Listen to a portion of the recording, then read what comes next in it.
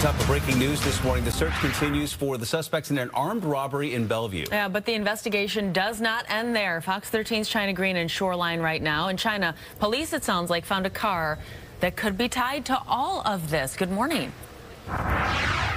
Yeah, good morning. So from Bellevue to Shoreline, this was a long stretch of a pursuit that happened here this morning. It is very active from where we're told this car could be. So according to the King County Sheriff's Office, following the armed robbery at the 7-Eleven in Bellevue that we were at about an hour ago, Botha police were in the pursuit of a white Jeep Cherokee. Now, we're told it was reported that this car was the one involved in that robbery. KCSO also says they believe that Jeep was possibly involved in a string of other robberies this morning.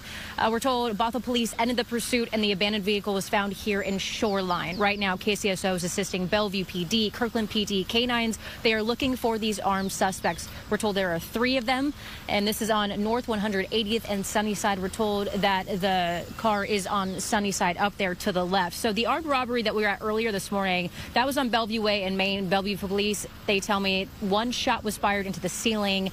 They did get away with some cash. The clerk says 3 people were involved in that. Luckily, no one was injured, and that was a block over from Old Bellevue. Very nice area. It's catty corner to West Elm from where this all happened, where it was blocked off and taped off. When I got there, a handful of people were gathered together. They were giving police their statement. They looked like they were visibly shaken up. Now, as we left about an hour later, the scene broke down, so that should be clear here this morning. But back out here live, it is a very active scene. Several local agencies are here trying to find these 3 suspects. So we're going to continue to monitor this morning. We're told that Botha police is going to come talk to us here in just a few, so hopefully we can get more information to report to you. But for now, we are live in Shoreline, China Green, Fox 13 News.